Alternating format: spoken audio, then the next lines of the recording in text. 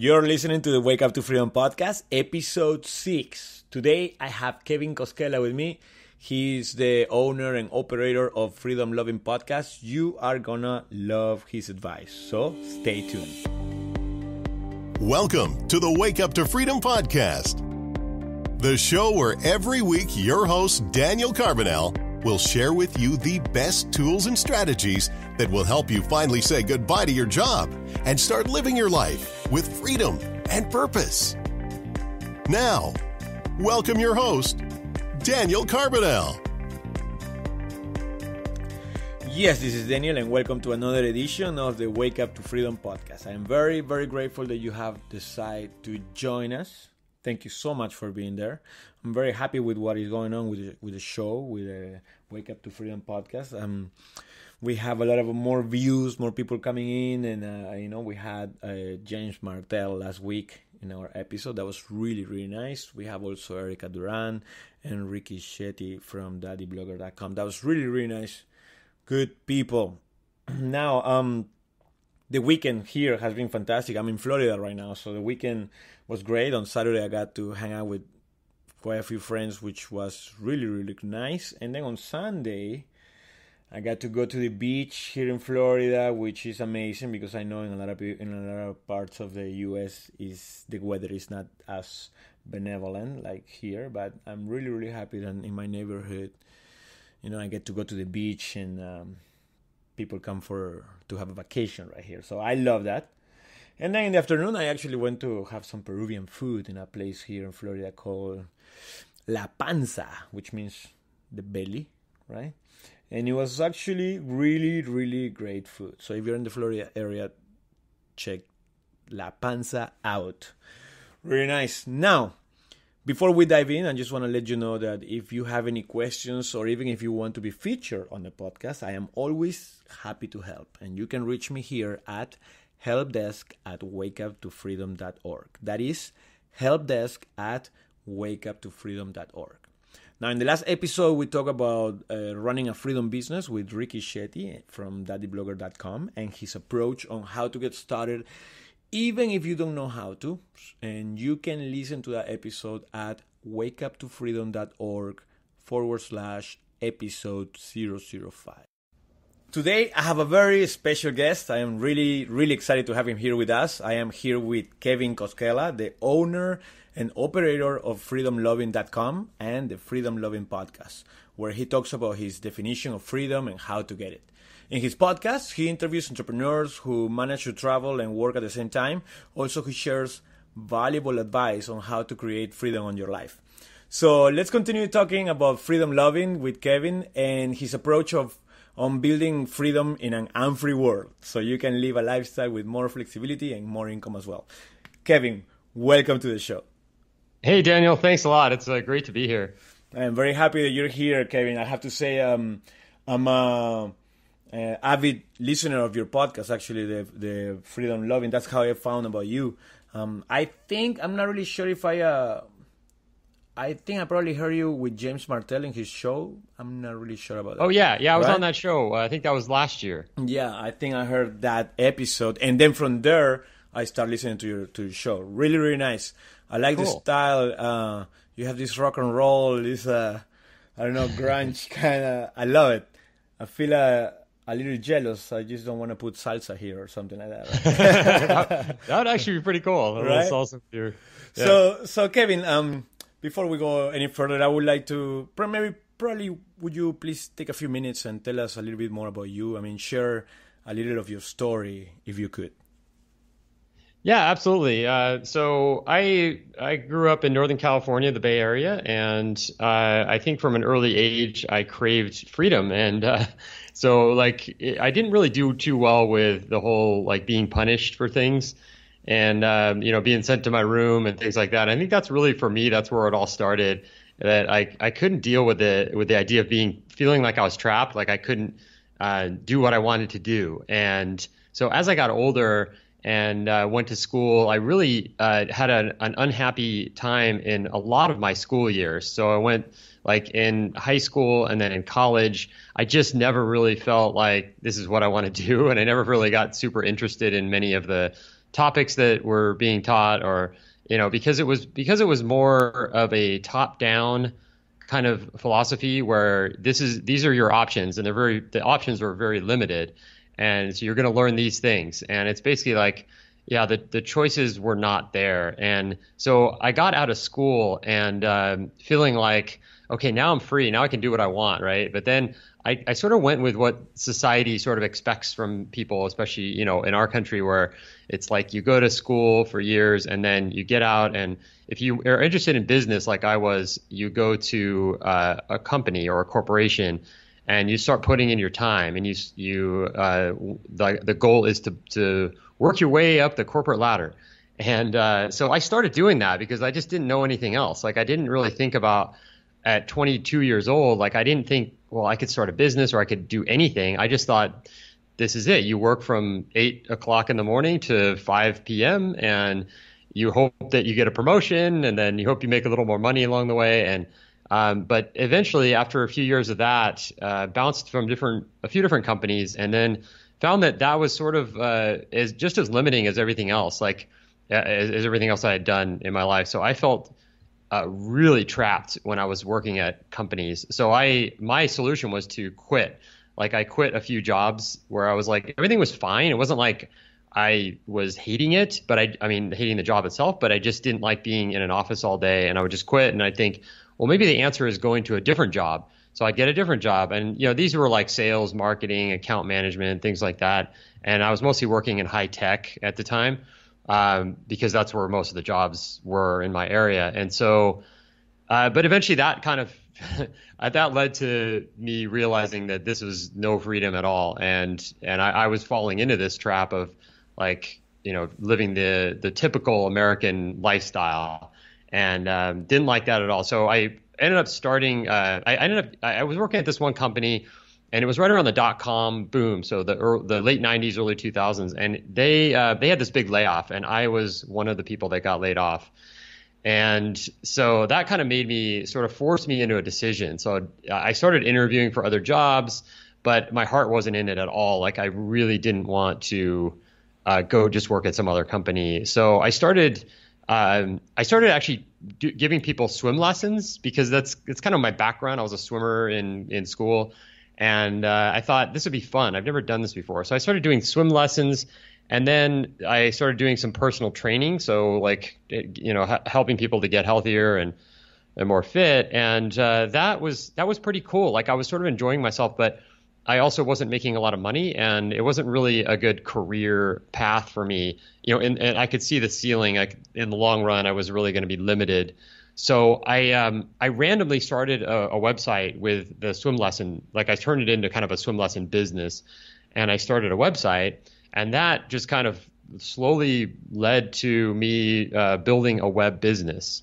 And as soon as I started learning this, I started learning how to build a web business. Like, the light bulbs went on in my head. I was like, this is everything I've been looking for this entire time, is being able to build something that I can make money with online. I don't have to go anywhere. Like, that was so exciting for me that even I made one sale. I remember this. I made, like, my first sale. I was so excited about that, and how this just represented so much freedom to me. Like, I just made that sale without leaving my home. Like, I didn't leave home. I just, like, made $20 online. And so that was amazing. So yeah, I mean, I don't know how far down you want me to go, but I could keep going. Yeah, of course. I love it. I think I saw your website I think right now it's a triathlon website, It's called Tri Swim Coach. So Tri is triathlon, and so triathlon swim coach. And so that's basically I was coaching swimmers, and a lot of them were triathletes. So that's how I started that. It was like sort of a niche market there, where I was doing adult swim lessons, but then I niched it down even further to adults that are wanting to do triathlons, that want to get better at swimming. And it seems to work, right? It seems to work that you niche it down that way. Yeah, exactly. Yeah. I mean, when I first thought of this idea, I never thought it was like a full-time business. Like, I was thinking, I just thought, oh, there's a market out there for people that want this help. And I was coaching. I was living in San Francisco at the time, and I had about I had like 7 people, I think, that were in my group. I had this kind of group training, the training group that I was coaching, and then I started taking on the one-on-one lessons, and people just kept coming to me, and I was thinking, well, this is just a small sample of what's out there worldwide. So putting up the website, I was just trying to find people in any other parts of the world that maybe needed this help, and nobody else was really doing that at the time. So I took that niche and just ran with it. And it turns out there's a few million people around the world that do triathlons or maybe want to do triathlons, and so the market is small, but it's worldwide. It turns out to be, you can do a full-time business around this. And that's exactly what you can do when you have an internet business and you can reach out to anybody in the world. That's amazing, yeah. Kevin. So can I ask you a question right now? You were talking about how you started your business, your swimming website, right? Swimming lessons. And at the beginning, you say you didn't really think that it was probably going to be a profitable business. But what kept you going when you were not making money at the beginning, let's say? What was the thing that kept you going with this little website? Oh, that's a great question. Yeah, so I moved to San Diego around that time, and I really had to find ways to make income of some kind. So I had the website, but it was barely making anything. It was just like I was making like a few sales. I was selling an ebook at the time, and I was making a few sales a month, and I think the ebook was like $20 or $25, something like that. And so it was exciting, but I wasn't going to support me, especially in an expensive place like California. And so I took a couple of part-time jobs, and what helped me to really get motivated to keep going and pushing through is that the part-time jobs I wasn't really into. I had bosses again, and these were kind of jobs that just brought in just enough income to get by. And I was working at a real estate agency, and I was kind of doing like running around putting up signs, and I was working for a couple of bosses, and it was okay, but the money wasn't great, of course, and I didn't really like, again, having a boss. So I had that, and then I was working at a swim club, and I was teaching like the little kids, like ages 5 and 6, and then up to about age 8. And that wasn't exactly where I wanted to be, because the young group, it was more like instead of actually teaching them things, they wanted me to sort of like babysit them. And I was like, this is not what I want to do at all. So, and I had a couple of bosses there, and they were very strong-headed in what they thought the way things should go. And I had different opinions. And so that really was not a good fit. The other part-time job was very not what I was interested in. It was just for the money. And so I could just, see. And then beyond that, I was teaching swim lessons in between those jobs. And then when I had like a couple hours in the day, I would work on my website, and I would work on my my book and my materials that I was selling. And so it forced me to really work hard at that and be very efficient, because I didn't have much time every day to do it. And the motivation came from not wanting to go back to any sort of life where I had to have a boss and I had to be at a certain place at a certain time and all that. So. Yeah, definitely. I totally relate with that.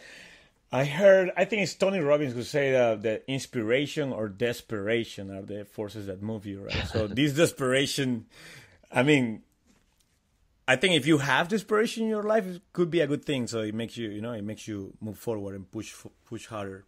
Kevin, can you share with us what is your definition of freedom or your definition of a freedom lifestyle? Yeah. Just to go back to what you were just saying, I totally agree with that, because I read this book, what is it called? Power of Broke. Okay. It's from one of the guys on Shark Tank, Damon Johns. Oh, really? And he talks all about that, like the power of coming from a desperate situation. And that's actually where I've done the best work in my life, is when I feel like my back's against the wall, and I've got to do it. I've got to make it happen. So that's just a reference I think that is really applicable to anyone that's listening here that wants to break free. 100%. Yeah. I remember when I was, when I didn't even think about starting my own business, or didn't even think, like, when life was comfortable enough and I was just watching video games or watching sports with my beer, like no future plans, no nothing. And I was very comfortable. So in that time, I didn't even want to do anything.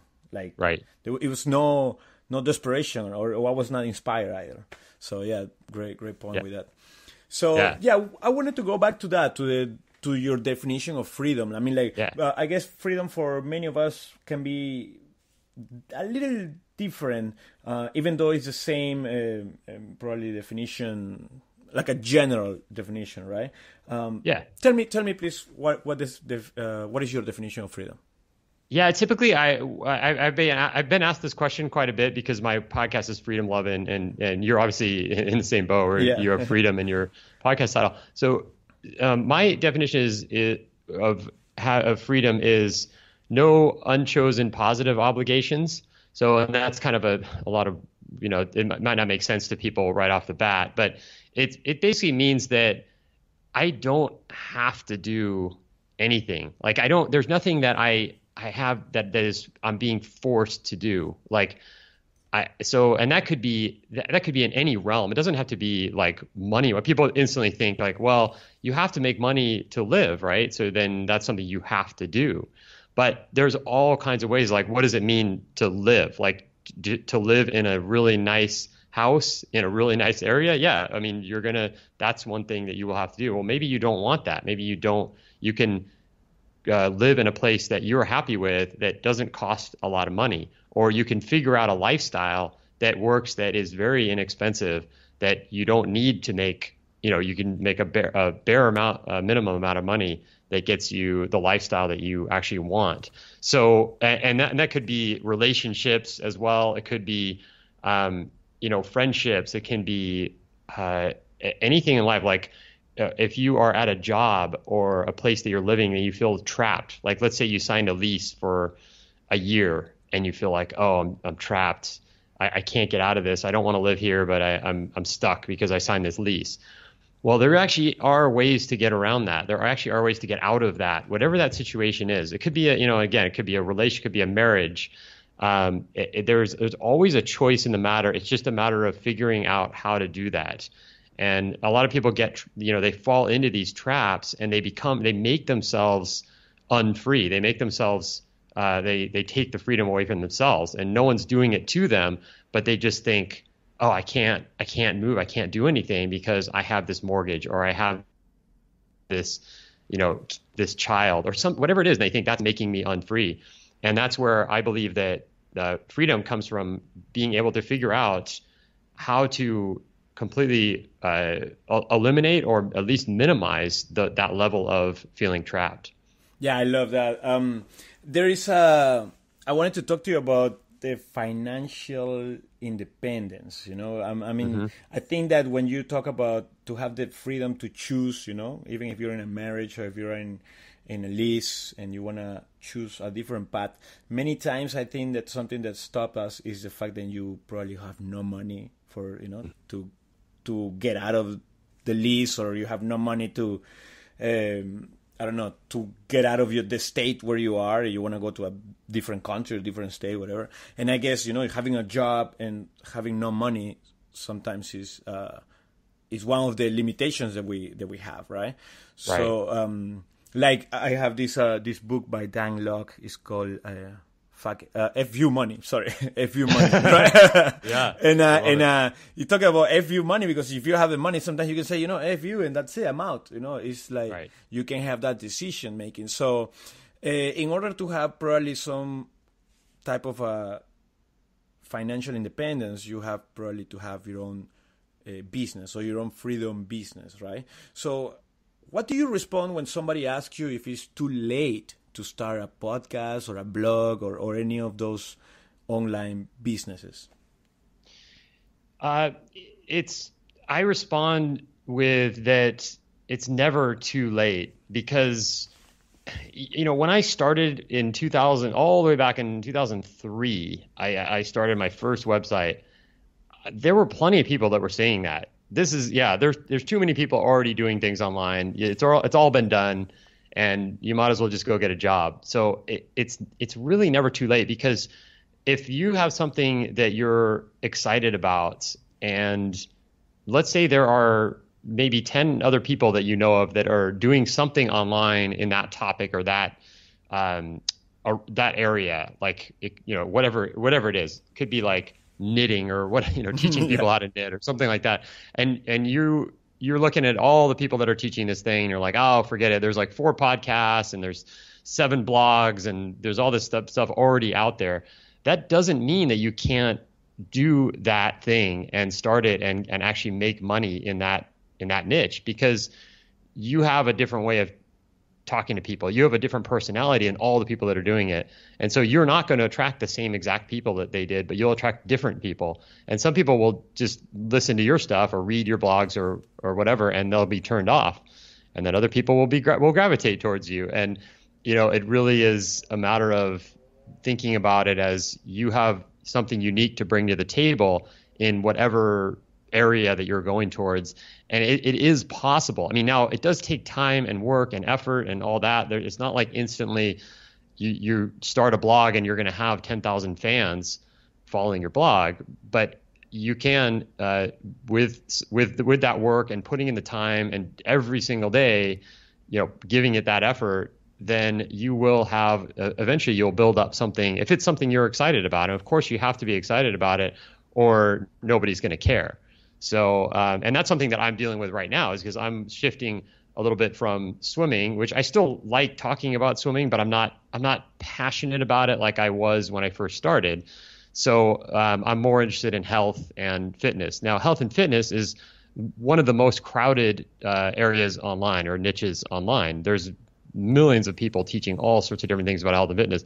But I have unique things. I have a unique take on it. I have many things that I can draw in that would make me stand out. So I know that I can create a business around my own health and fitness teachings, and it's not as difficult as it may sound, given the pool of people that are already doing things in weight loss and health and fitness and all that, because I can take things that I'm also passionate about and combine them. Like, let's say this idea of freedom that we've been talking about, I can combine freedom with fitness. And that's kind of a unique thing. I mean, that narrows it way down. I'm sure there's other people doing this, but that narrows my supposed competition way down to just maybe a few people. And so then I already have a niche right there. So there's a lot of different ways you can do that. You take, there's a guy named James Altucher, and he's a blogger. He started out as writing, getting a blog following. Then he started a podcast, and he teaches. He's kind of business. I wouldn't even say he teaches. He kind of just does these long blog posts and interviews these creative business people and shows how things can be done. And he has this thing called idea sex, where you take 2 completely non-related ideas and combine them, and then that's your topic, that's your niche. And so a lot of people have 2 interests that they're really excited about, and they have nothing to do with each other, and so then they combine them. So like the example could be like, if you're really into yoga and you're really into coffee or something, then you combine that and have yoga and coffee, and it's like you're gonna attract this unique crowd that doesn't follow the typical yoga blogs or the typical coffee blogs or whatever. So I really, really like that. You know what? I think it's pretty much like this couple that I saw. I think it's the winos, the world with winos, travel winos. I don't know. I think you have them in your podcast. I've seen them before. It's people that travel the world and they talk about wine, and it's like traveling and wine at the same time, right? Yeah, exactly. Yeah, I love that. So Kevin, what are let's say a person decides that it's not too late to come into a freedom business and to start their own business. What is the best advice that you can give a person that is considering to start their own business, and so let's say so he or she can leave their jobs? It depends on what their motivation is, and it depends on what their background is. So I'm not sure your audience, if they are more on the technical end or not, but I'm guessing probably a lot of them are not super technical. So I would say the first thing is, and this is something took me a while to start my first site, is to not get overwhelmed by the tech, because there is a lot. There's a lot with tech, and no matter how easy everyone seems to make it seem, like a lot of people will say, they'll talk all about starting a business and getting going, and how they'll get right into the marketing and how to get a blog out there and all that. But there is a lot of tech that has to be figured out, and that's something that it's easy to get overwhelmed by right early on. And so my solution to that early on was, I did learn a tiny bit of HTML at that time just because I didn't know anything. And so I think that is a good thing, but I didn't do it so that I could build my own website. I just wanted to know a little bit about what's going on. And so then after that, I just hired people to do what I needed to get done. And the point that a lot of people get stopped, that they kind of stop, is that they think, well, I don't have the money to hire people to build the things that I want. But that isn't really true. You probably do have the money. You just got to think a little bit bigger than just like your local web designer, because your local web designer, if you're in the US, it's probably going to be pretty expensive to build you even a basic website.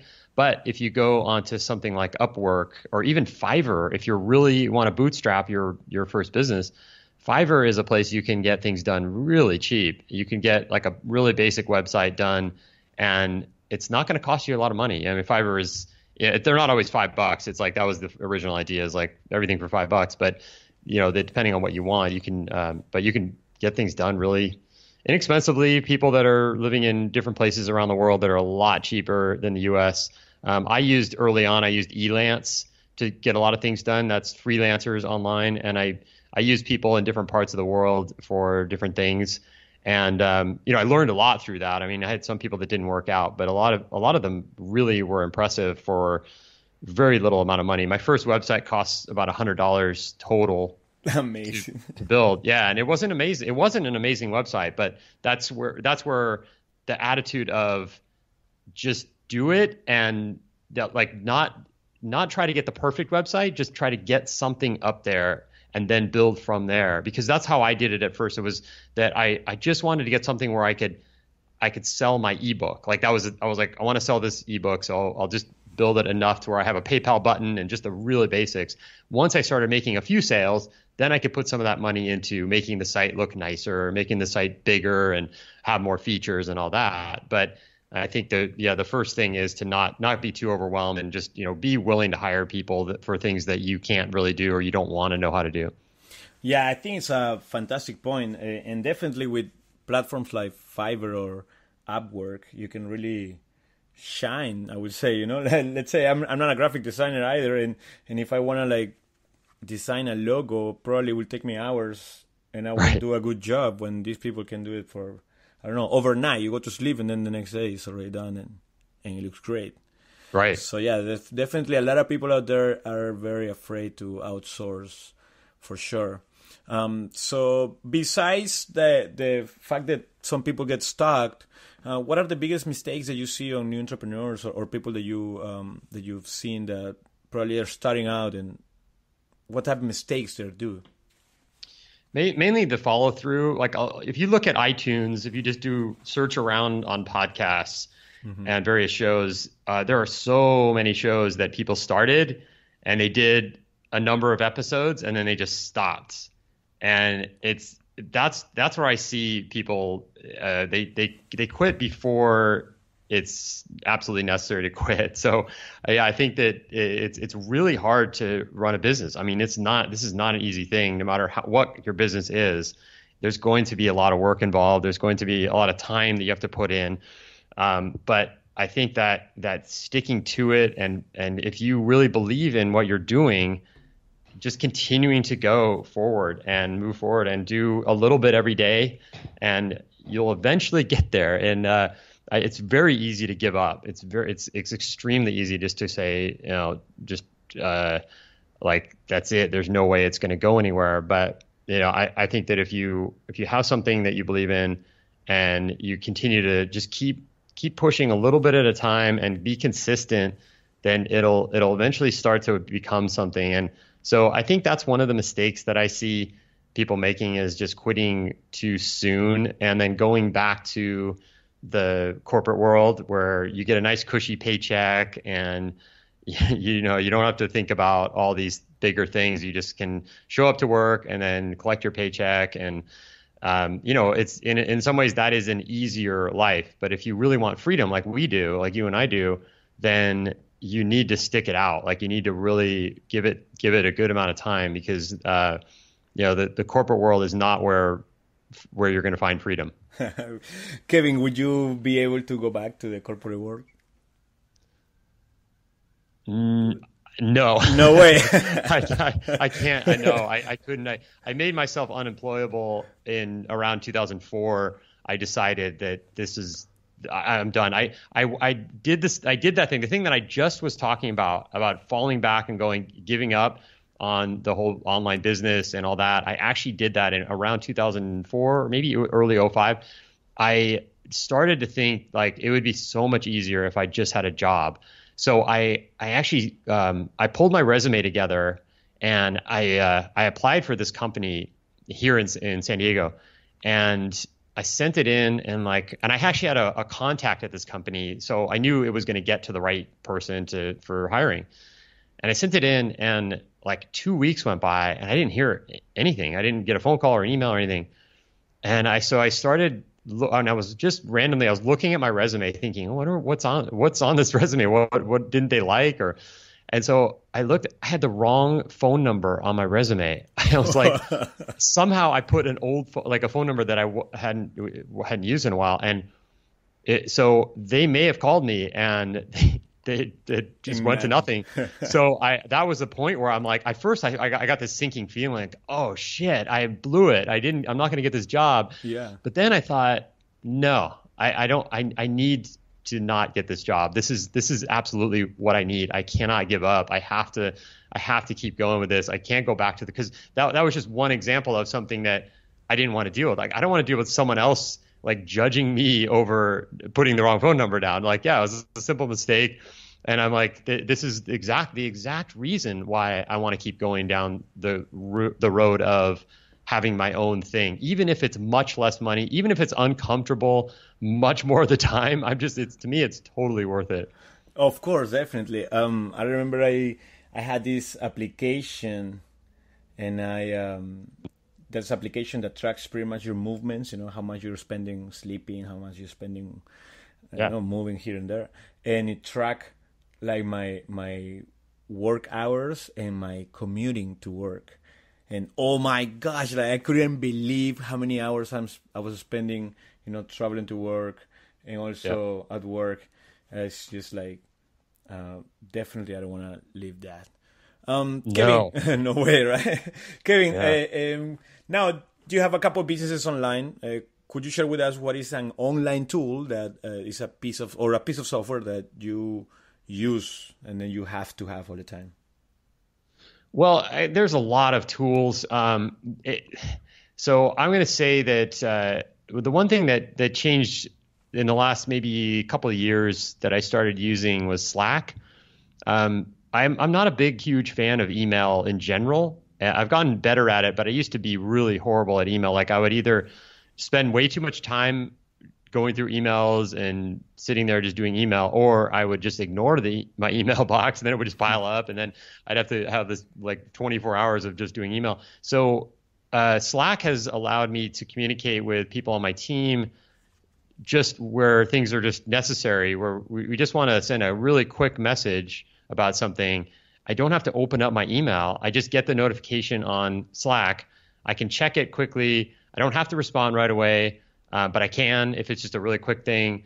And it seems for me to work really well. And I think there's some people that it may not work for, but for some reason, Slack has been the biggest thing for me in the last probably a couple of years, just in terms of my days and feeling like I'm connected to people on my team and not having to, go back and forth on email a bunch of times.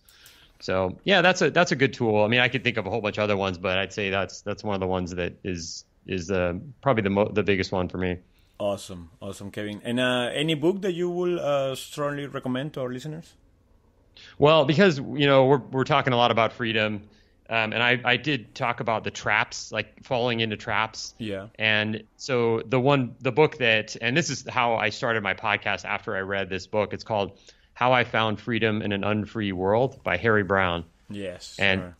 That's one I'd highly recommend reading before anything else, before any kind of like business strategy books or anything like that, because that gets you the foundation and the why, like why are you doing this? Like that's the most important thing. If you don't have your why, then it doesn't matter how many books you read, how many business strategies you have and tools and all that, it will fall apart. So the How I Found Freedom book, it helps you to see things in a way that allow you to be more free no matter what your circumstances are, no matter how bad things can get.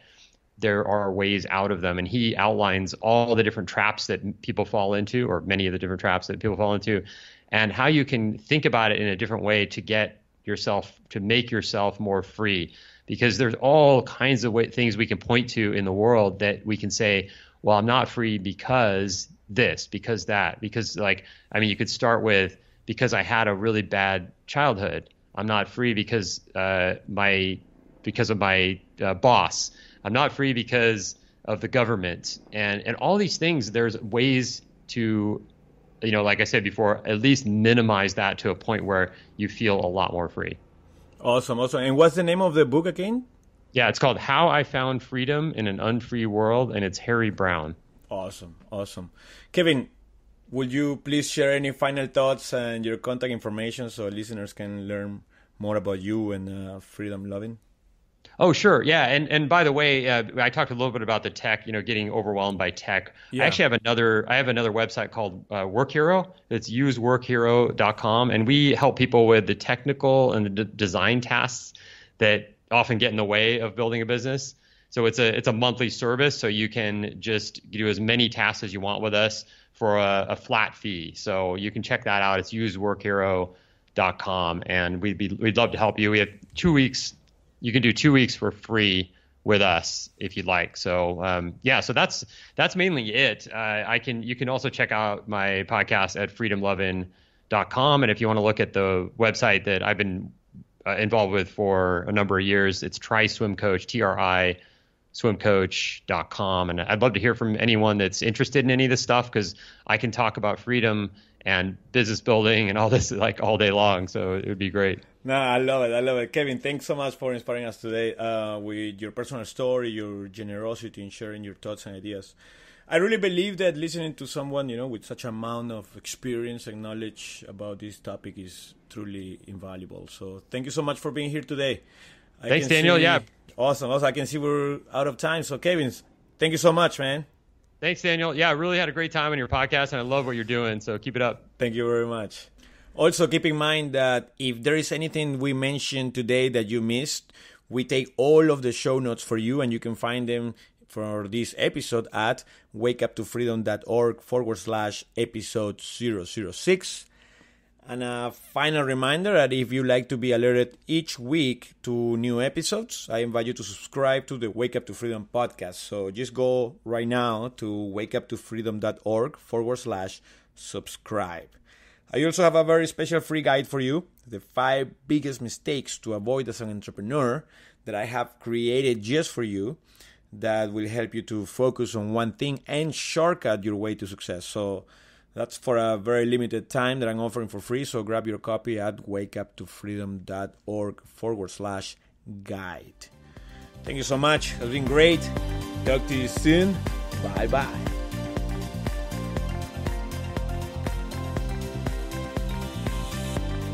You've been listening to the Wake Up to Freedom podcast with Daniel Carbonel. To download special bonus content, access to the show notes, and more, make sure to visit wakeuptofreedom.org.